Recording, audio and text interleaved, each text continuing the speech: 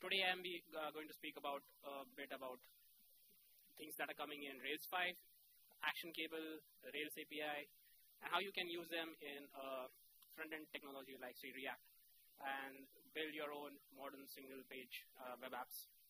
I have a super interesting slot being given to me that is just after lunch, so if you're feeling sleepy, don't worry. Even I'm jet lagged, you can go ahead and sleep.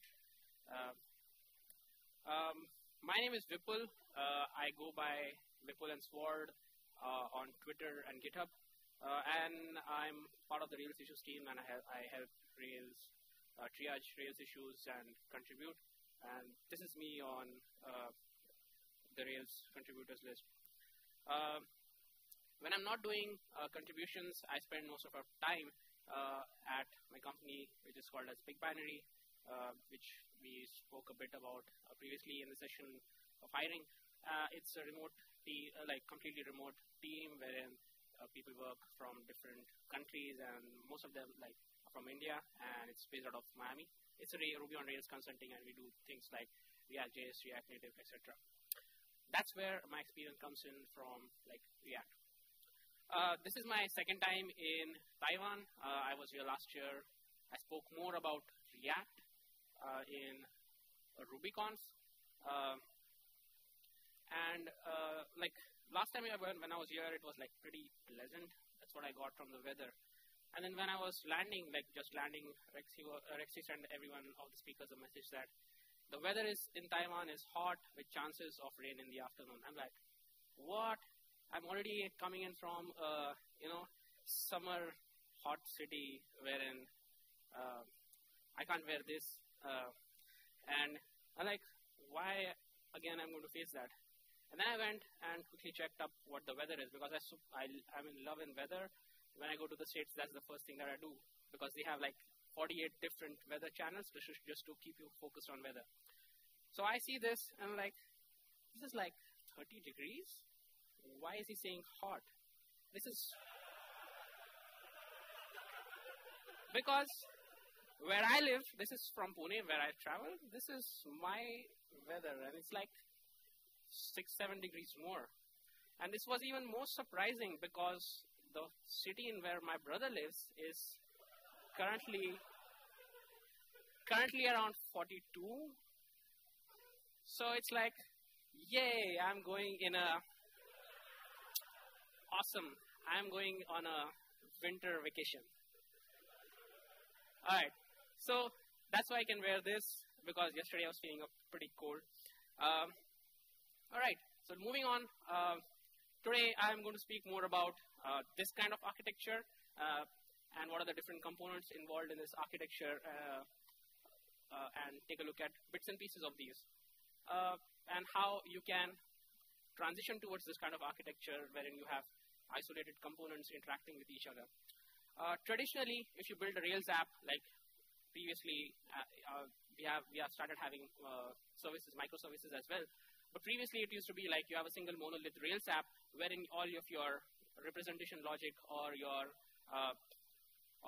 backend logic, your views, etc., all were being served from one single Rails application. As we move forward, we started having different architectures, like we moved from monoliths to microservices, etc. Today, I'm not going to speak about those kind of architectures, but focus on how you can distribute, like how you can divide your main Rails application in terms of your front-end services or display, and how they can start consuming your resources from your Rails API. So traditionally, what you had is this monolith, but slowly, as we like towards the end of the last decade, we started having a lot of services which came tried to understand and came to know that instead of serving this whole big view of HTML, why not just send small bits and pieces of, say, JSON over the wire, and using that JSON, update my front end. So what started happening is many services started sending out or start giving out your updates in terms of JSON or similar services. So today I'll be speaking briefly, and this is like the 5-minute version in case you go to sleep in the middle of the talk. Please pay attention for 5 minutes. So we'll be speaking about Rails API. We'll be going very deep into it, like what Rails API is and how you can build Rails, like API-only apps. we'll be speaking about peripheral services. There are various different ones, like you can have export your services using JSON. You have API wherein you take the communication takes place. We'll be going in depth with ActionCable, which is one of the fun things that I find with Rails 5, and other services like you can have authentication and multiple different services. So we'll be going deep again on Rails API only applications, ActionCable, and how they interact with each other. So you have your basic API app, which is slimmed down version. It is not going to do any kind of display activities. It's only going to keep to manipulation of your data and act as a data store and just emit this information, which is then going to be consumed with services like you can have JSON consumer services. You can have n number of backend, like front-end services over here, which will consume a single point of source. That can be React, that can be Ember, that can be Angular, Meteor, or any kind of front-end technology. Along with that, it can be services like you have your mobile-based services, which will, again, use a single point of a service, like your API service, to consume all your resources and update those views. Partly, why I want to speak about this is, as and when this transition has started happening and front-end, like various different front-end frameworks have started gaining popularity. In today's day, age, it makes sense that we have this kind of support for these kind of technologies where you do not need a lot of interaction but just need bits and pieces of data from the server. So Rails 5 progresses towards this, tries to progress and support this kind of services in terms of having API-only applications. So two things that, again, are great introductions to Rails 5 are the API apps and ActionCable.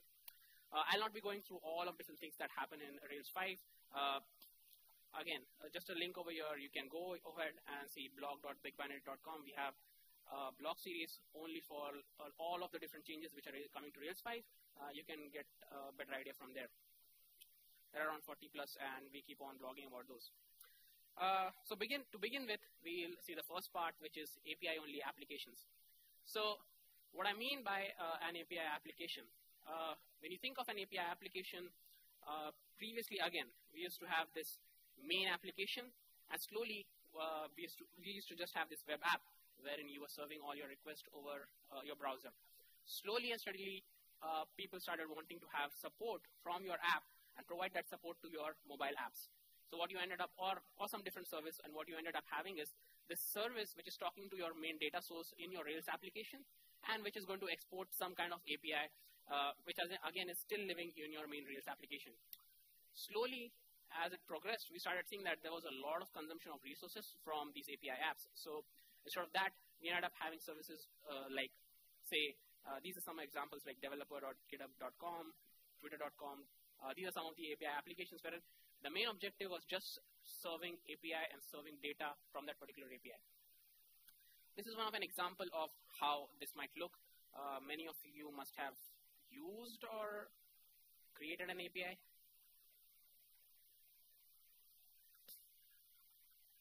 Everyone knows JSON, right? Awesome. So this is an example of how emojis are represented by API on GitHub. Good thing, curious thing to note over here is some of these services started consuming their own resources to have their service display the data on their web app as well. So, or consider these services as external and then have these services being consumed. For an example, like dev.twitter, they consume their own services as well to show information in their apps. So this slow progression leads us to this architecture that we were speaking about, that having your own service of API and consuming that service itself to display however you want to manipulate your views in other different services, like your web app, your mobile app, or any different service. When you think about this and you end up like, okay, I need to build an API now because I'm starting with a new project and I want to build an API so that I can have mobile first approach and build my API for mobile consumption or web consumption. So one thing that comes to our mind is like, why exactly should I use Rails? Like, I can, instead of doing that, I can use maybe a Java service, or I can end up using, if I'm familiar with Sinatra, I would go with Sinatra because it's like, it doesn't have so much different things that Rails has. Like, Rails is huge. So why should I actually use Rails? To think of in that terms, when you think about it, if you already know Rails, you're pretty much familiar with the Rails development environment. You're pretty comfortable with the different things that Rails provides you with. It has, and this is one of the main important things that it follows is convention over configuration, which is one of my favorite things that it does is any developer who comes, he knows what environment he's going to face. It has powerful testing, inbuilt security, it has providing message verifiers, cookie verifiers, signatures, etc. It provides you inbuilt support for parameter passing. You don't need to think about what has been coming into the request. It provides you easy code reloading and other things again from the development environment. It provides you with nifty header responses so that you don't need to do craft your own custom header responses to be provided by your APIs. And along with this, you have again bundled together a lot of beauty of active record, action mailer if you're using mailing services. You have action active job, and then recently added ActionCable. My important thing, my favorite amongst these is as and when we are progressing amongst these services, front-end services, we come to see that there are a lot of services which we do not need to have Rails, and we can just go ahead and store them in something like Firebase or MongoDB and just consume from them. My favorite reason for using these is active record. How many of you hate or love active record? See, I said hate and love, so everyone can raise. So that gives you, active record is pretty powerful, and if you love it, it gives you pretty good handle over manipulating your data and exposing that data. Along with this, the main source of interaction for your service is going to be action pack, which is your controllers and all the different things that happen in your controller. So action pack is going to provide you with very good inbuilt things like your routeful resourcing. It is going to provide you with URL helpers like blog underscore edit blog path or things like that. It is going to provide you with inbuilt caching support, authentication, redirect, again creating of headers, manipulate respond to accepting and responding to multiple different content types. Instead of crafting your own different codes, it provides you with easy generators. And again, it has very powerful support for plugins so that you can easily embed a lot of plugins, third-party plugins, which you can use in your application. For example, like ReactJS, which we'll see towards the end, which is again for having cross-origin requests. The simplest way to start creating, Chatty is the name of application we'll see towards the end, is just say Rails new, and this is on the RC version right now. If you're using that, just say Rails new, the application name, and just pass --API. The important part is you're just when you're creating a new Rails application, you're just saying --API, and that's it. You're done. You have created your API app. You can start using it.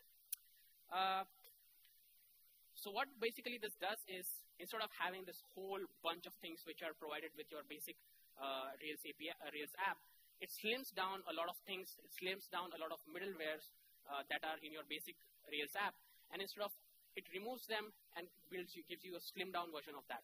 It removes, importantly, it does not have any views. It removes a lot of cruft from your action view, because now you're not going to use your basic templates or your views. You're going to rely a lot on JSON templates, like JSON-based resources. It also provides you with Action Controller API, which is different from your Action Controller base. Again, it is slimmed down version of your bigger controller. How many of you have heard of Action Controller Metal or used it? AC Metal? Yes. So before API, when I wanted to use or provide a small slimmed down version, we would use Action Controller Metal, and inside of that Metal, you would include whatever different number of modules you would like to use in your controller to expose as a slimmed down version of your controller. So API comes, like Action Controller API comes with same defaults for providing you with getting started with an API controller, again, which is slimmed down. This is a default stack. I don't want to go deep in that, but it has basic support for, say, send file, sending of files, static file, like supporting static file request IDs, logging support, callbacks, etc. All of these are like middlewares, which are like the default stack for API app. You can, again, based on your needs, you can add more middlewares, or you can remove them, make your app even slimmer. If you don't use something, like you don't use a send file from your API app, go ahead and remove it. And the aim being that you want to keep your app simple enough and make it even more faster.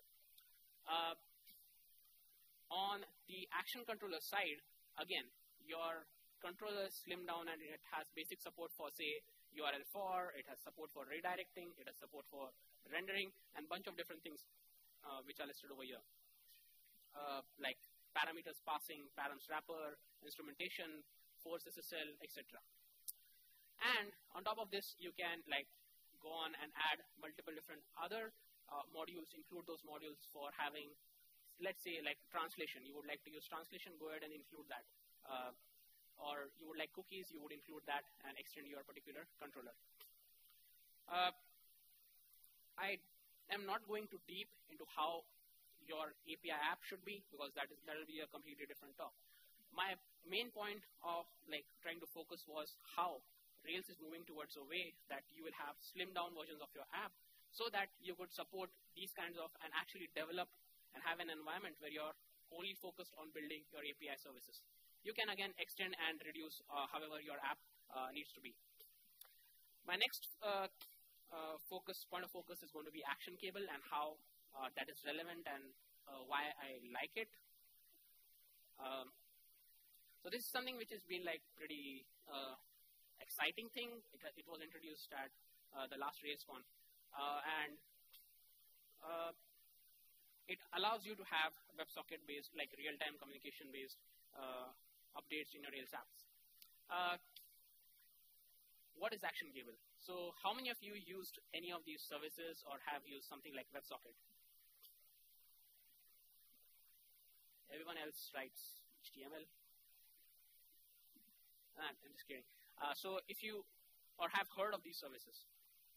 So these services allow you to have something called as PubSub, or publisher subscription-based model, wherein previously what you used to do is, hey, I have pressed this button. I want to have more information about this page. Go ahead and make a request to that web server and render the whole page. That was pretty huge. Then we moved on to the thing like, oh, I don't need to do that. I have jQuery. Why not just get this part of page, get that as HTML, and just go and append that to a particular page. So I would say, hey, I press this button, go get that part and update over here. Or you would have a page wherein you would have some interactions like a dashboard, and based on that, you would like to, update some information, getting it from the backend server. Many of you, like even I, what we would like to do is have polling. That is, every 1 minute, go and try to fetch some data from the server. Has something changed? Yes, something has changed. Go and update my page. This is expensive on your server as well as on your client, because you're unnecessarily going and pinging your server, hey, give me some data. Instead of this, the alternative model is you have a subscription to your server saying, hey, I'm opening a connection. If there is any change on the server, let me know about that change. Instead of I asking you, you let me know about it. So that's how PubSub works.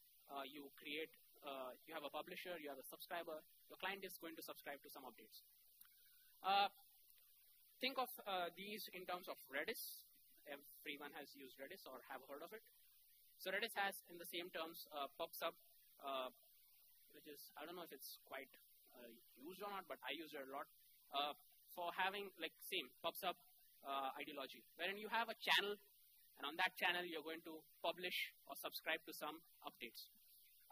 Similarly, we'll map those concepts to ActionCable, wherein you have dedicated server-side components which represent your Redis side of components, wherein you have your connections, that is how you connect to your Redis, and then you have subscriptions, that is on this, I didn't do that, and then you have subscriptions, that is on this connection, we are going to subscribe to certain part of updates. You don't want all the updates, you only want updates related to, say, a message.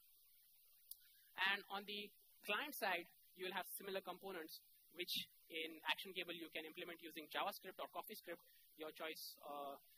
And the main important concept being here of consumers. Your main important function of your client is going to be that of consumers, and whenever there's an update, you receive that data and update your pages. We saw this. Yep. So on the server side, so we look into deep on both of these sides. On the server side, we have three important things over here, which is connections, channels, and subscriptions. Map these again to your Redis terminology, wherein you have a connection to Redis, you have a channel where you're listening to a channel on Redis, and then you have subscriptions, which is actually going and receiving and sending of data on that particular channel. So let's take a look at how connection will be represented in your ActionCable. So connection you can think of in terms of when there is a client, we have a server running to receive more connections. When a client comes and loads and says, hey, I want to create a WebSocket from this page to the server, it will go and create a connection with your server. That connection is going to be represented by this object behind the scenes on your server by a connection object. Here is the place where you're going to use to specify connection-specific information, like how you identify this connection. So let's say a user is connecting by his user ID. You will use that for identifying this connection, which you can use later on. Or you can provide things like authentication. Do I allow this connection to this particular user or not? And this is the basic fundamental thing that is going to be used throughout your backend. Then we have things like channels.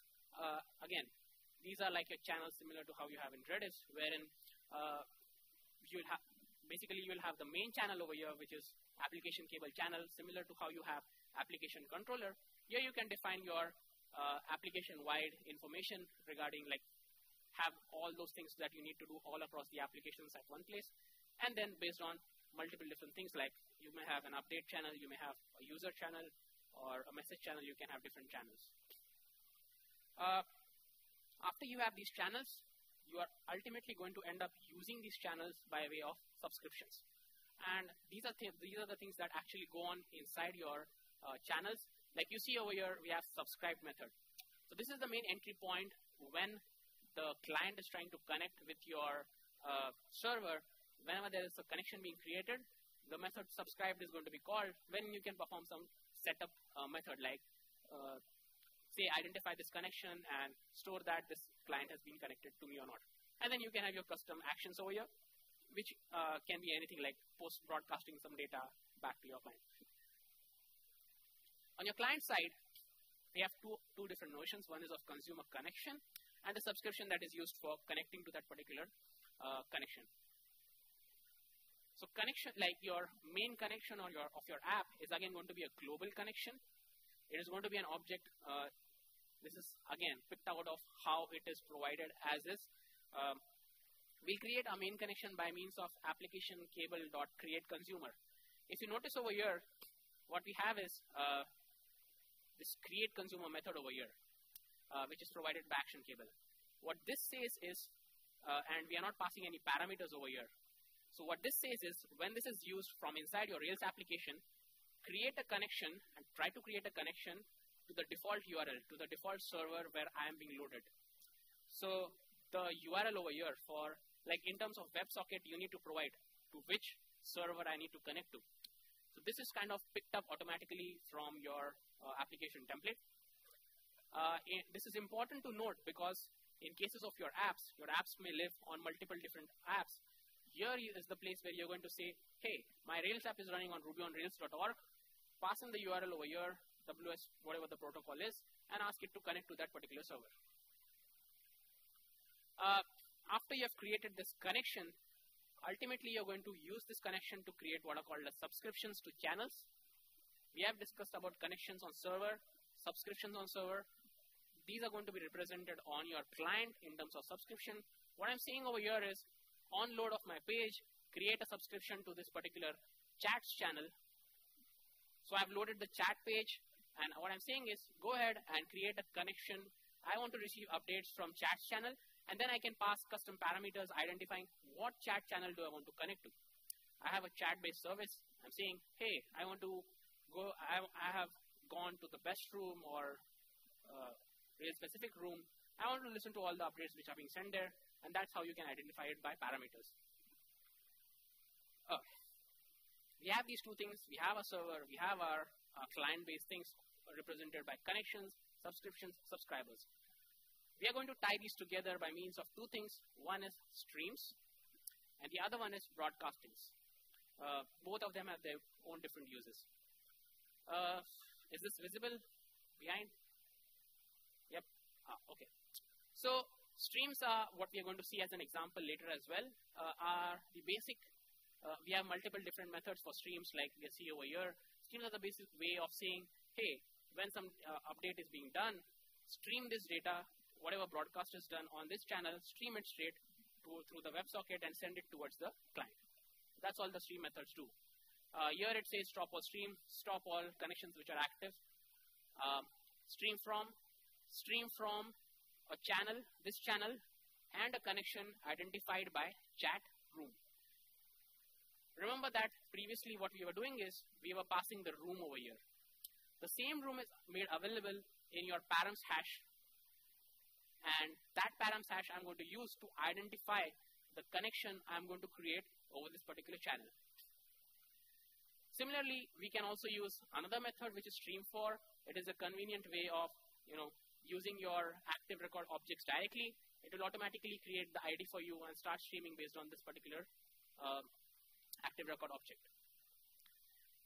After you have these streamings, other way of communicating is that of you have these stream set up, you want to actually send the data over it. What you're going to do is call the broadcast to. Everyone is awake? This is the main thing that you need to know. Broadcast is the way that you're actually going to send information from your server to your client. What we are doing over here is we are identifying. So in previous case, what will happen over here is I will say chats channel.broadcast to the message room, the name ID. That ID, identify that ID and send the payload. This is going to be the payload. Right? Similarly, you can broadcast directly to some active record object and say, hey, I have some new comments on this post. Go ahead and update all the posts, all the comments for this particular post. Make sense? Yes? No? I don't care. All right. On the client side, when the broadcast happens, similar to how you have WebSockets. Again, how many of you use WebSockets? Oh, quite a few. On WebSockets, you have a structure like WebSocket connection.on, and then you provide a block on the client side, which says, hey, on receive of some data, do this. On connecting to a client, do this. On connecting to a service, do this. Similarly, we can map those concepts on our client side in ActionCable, like we have provided over here, on received. We also have on connect. So on receiving, whenever a broadcast is done, the method received will be called with the data that is provided. So in previously we had this payload of title and body will be received over here in this data. After receiving this data, then we can take this data and then go ahead and send it to some custom method wherein we use that data to update some part of this page. Here I'm just doing like append HTML. This is not going to be a final objective, but here we're just using this data to create some HTML out of it, and then we are appending it to the page that, oh, some update has occurred. I received something from the server. Go ahead and update my page. This like WebSocket communication is two-way. So from your WebSocket itself, you can send something back to your server. And ActionCable makes it super easy to call your server, like your methods on your server as well. So here is how what you would do is say this.perform, and this is something like from within your subscription, you would say perform and some method name. By calling this, what will happen is it will perform or call some custom method that you have defined in your channel. So what will happen is it will call the follow method in your message channel and deliver this payload, message ID. You can also send some arbitrary data to chat channel wherein it will call the receive method on the server itself. But this is important to follow here is that you can call custom methods, and this is ultimately what you will end up doing is call some method which is going to be performing different actions based on what kind of interaction you want to do from a WebSocket. So we have all of this set up. We have a server. We have a client. Then to actually start using this in your services, there are some things that you need to take care of. We need to allow requests to be from different origins. So WebSocket needs to be from, like Rails by default says that the request should be from the same origin. Why this is? So that some random request from some different domain should not be allowed to execute some task on your particular application. So that's why we already have this set up in Rails. You should add your domains from where you're going to run your ActionCable service so that your ActionCable service can actually communicate. And then you'll have disable request forgery. How many of you know what is request forgery or CSRF? Yeah, CSRF everyone knows. So to allow this, like CSRF is basically to disable, not allow cross-site scripting. So to allow our service to actually do that, by default Rails has CSRF. To allow the WebSocket to communicate, we would need to disable a part of it, and that is what we are doing over here. All right, we have done all this, and how we are actually going to run our ActionCable servers. So one important change which Rails 5 brings is it started using Puma as the default server.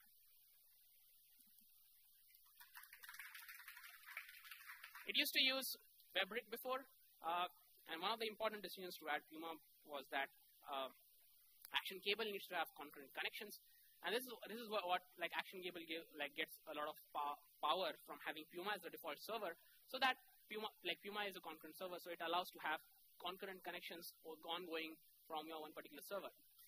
There are multiple different ways of deploying your ActionCable server. It can be embedded within your Rails application, or it can be like you have your Rails application, then you have independent ActionCable server, which is just going to get connections and interact with those connections. We'll take a look at that kind of way of handling your ActionCable connections. Finally, we have the third piece of our architecture, which is the front end. I'm just thinking about ReactJS over here. It doesn't need to be that. It can be your own favorite framework. I don't mind whichever framework you like. It can be Angular. It can be Ember. I'm just going to say a bit about ReactJS. I'm not going to go pretty deep. Just a few points about ReactJS. How many of you have heard of ReactJS? How many of you have used ReactJS? Okay, cool. So just to give you a brief about it, this example is straight away taken from the Getting Started guide on Facebook.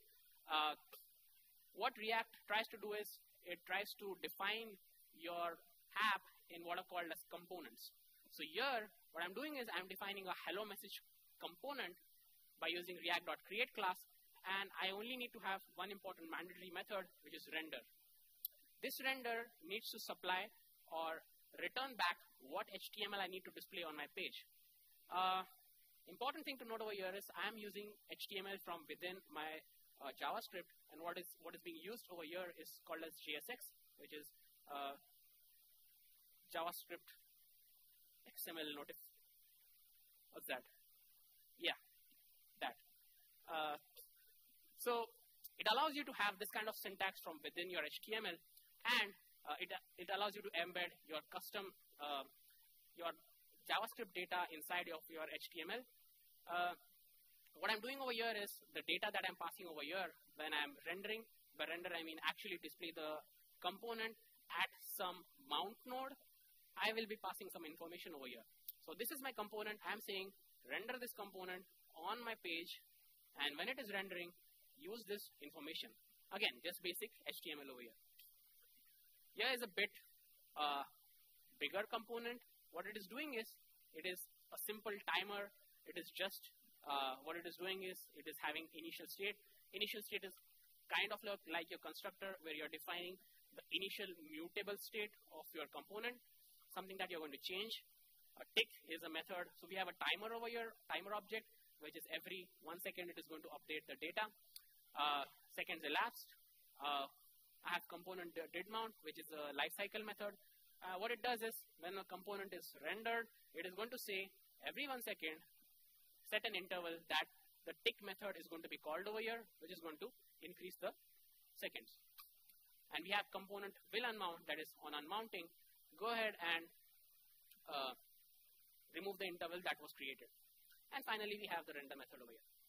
Now, why is this important or pertinent to our, relative to our example is that here, I'm not doing anything like .html.append or .html, dollar dot do something manipulation on my page. All I'm doing is I'm just changing the seconds elapsed in my particular state. Set state is actually to change the state of this method, component. Why this is important? It fits perfectly in terms of your ActionCable or service like that, wherein you're not going to perform any changes when some new data has been provided to you by the server. All you're going to do is some updates are being done. ActionCable will send it, update it over here. The data will be received over here. It will just update the data. React will take care of, or the service will take care of updating your view based on whatever the information is. This helps you reduce a lot of complex and custom logic for updating your views. A bit about lifecycle because we are going to use it. React has this lifecycle of component creation, component mounting. These are some of its methods like will mount, did mount, initial state for initial mutable state, props, which are properties which are passed as parameters to the component, which are non-mutable, render, what is actually being rendered, and other methods which we are not interested now, like component will unmount, and some other custom methods. I'm not going deep into that. You can read this book that I finished after a year. I don't know how that got over. So you can read this book, ReactJS by example, which goes through a lot of actual app examples. Instead of going through chapters, it goes through apps and tries to see how you can build apps. And with that, I'm done with the main 3 parts. Again, sorry, that was for later, don't see that. I'll be going through these 2 examples now as demos. Before that, is everyone awake? Hey! Can you clap?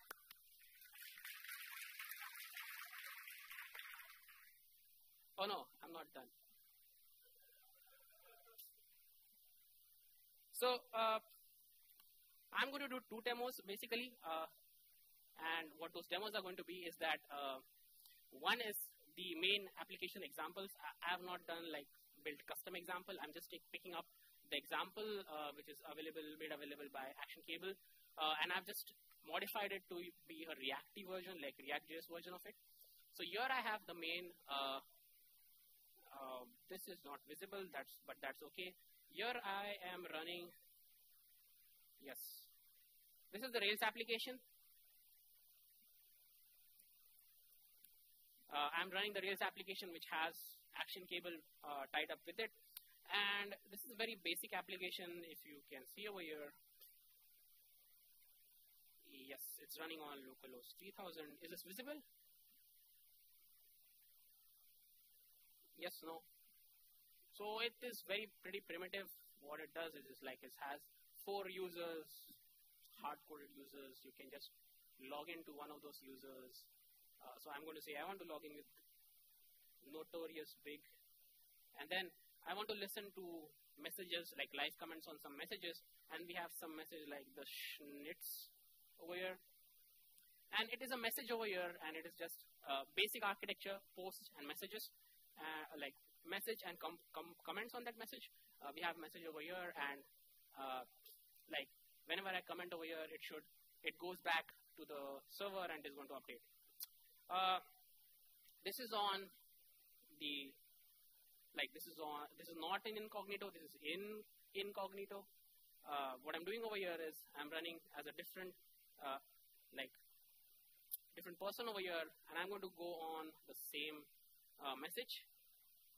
And what I expect is when some person from here, and hopefully that works. Whenever I type something from here. Yay. It should send it here. Oh, it worked. Yay. Yes, it worked. So this is, right now it is on the same application. It is running from Rails. It is all doing the things inside of Rails, and I have 5 minutes left. Awesome. So all of this is done from one single application. This is all okay, but my main focus of this presentation was you can have this Rails application, but you can have other applications, like I'm running a Node application over here just to make sure that I'm doing that and I'm not lying. Here is a Node app. Yes, I know how to do Node. I'm saying npm start. It is starting on localhost 9000. Yes. And here we are on localhost 9000. So this is being served from my Node application, which is a very basic ReactJS application. And again, what I've done is it is hard-coded to listen on messages that message ID with message ID 1. So you see this message over here is again being saved over here. So we did not have this, but a week ago or a week or two ago, we nph package was added and will be supported officially by Rails for ActionCable, and then you can start using this ActionCable package from your Node applications as well. So let's see if this works. This is my Node.js application. This is my Rails application. They are running on different servers. This works as well. Yes. Yes, it works. I have to scroll, though. You see this? I hope so. Oh, let's do this. Yay. Post. Yay. Nothing is happening there. Yay. So this is awesome because now we can have a Rails server act as a point where it is not doing anything but just communicating over a WebSocket and API to update these different apps like mobile app, your Node app, your Ember app, and communicate over this particular WebSocket, which is sending tiny bits of data and updates, which is pretty awesome. I'll just go briefly over the example. Oh yeah, and it works. So this is how this is basically set up. We saw how the subscriptions are made. We have this subscription which is subscribing to the comments channel. In our React component, what I'm saying is when the component is mounted, call this setup subscription. And in this setup subscription, I'm going to create the subscription, pass in the message ID to which I want to listen, and then say follow, a method which is on the server. And on receiving of this data received, all I'm doing is just updating the state, and the React component will take care of updating my web page. On my server side, I have to do nothing else but just set up this state where it's follow, where it is receiving data and saying, oh, you want to listen to this message ID? Go ahead, listen to this message ID. And then to actually deliver it, you will call the broadcast to this message ID, send all the data whenever a new comment is being created. In conclusion, the takeaway that I would like to have is you have these monolithic apps. Now, when you come across that you have a requirement wherein you want to build an isolated, in our case, we have some examples where a client already has a front-end app and they want to extend it or build something on top of it. A very good way of doing that is having Rails API or slimmed-down version of this API and provide all these services, which then can be consumed again by these multiple different services like React, Ember, etc., mobile, which makes pretty much sense to have this kind of architecture for just manipulating your data source. With that, I'm done. Thanks.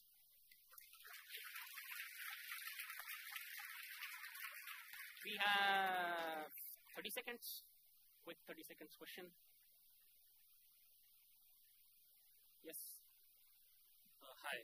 I saw the ActionCable repository, and the subscription adapter not only supports Redux and the PG. So is there any way, is it easy to, I want to use like RabbitMQ or Firebase? Yes. So his question was about having different adapters. I was speaking all in terms of Redis. So the communication or receiving of data behind the scenes happens in terms of an adapter. You can have, by default, we support Redis, we support Postgres. What else? I need to check, but you can define your own adapter to use that kind of pub/sub service behind the scenes for managing all the pub/sub that is happening on ActionCable. So yeah, you can do that.